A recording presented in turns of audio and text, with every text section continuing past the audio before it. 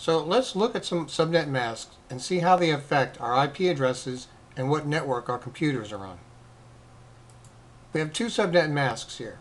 This group of computers are using this subnet mask, and this is a class A, B, C subnet mask. And then we have a group of computers with the same exact IP addresses as up here using a class A, B subnet mask.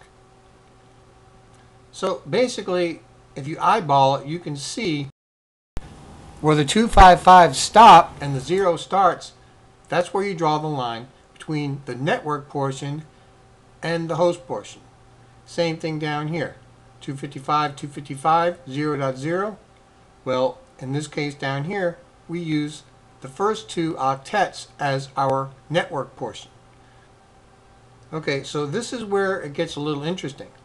While all these IP addresses up here are on different networks, 192.168.1, 192.168.2, 192.168.0, by virtue of this subnet mask, look what happens.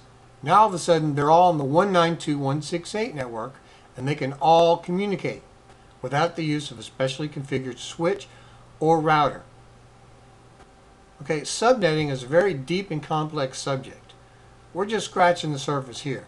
This can get really strange really fast. Luckily, that sort of complexity is not needed on a home network. All I want you to take from this is what a subnet mask is and what it does, and just add it to the things that you can check when you're trying to figure out a connectivity problem.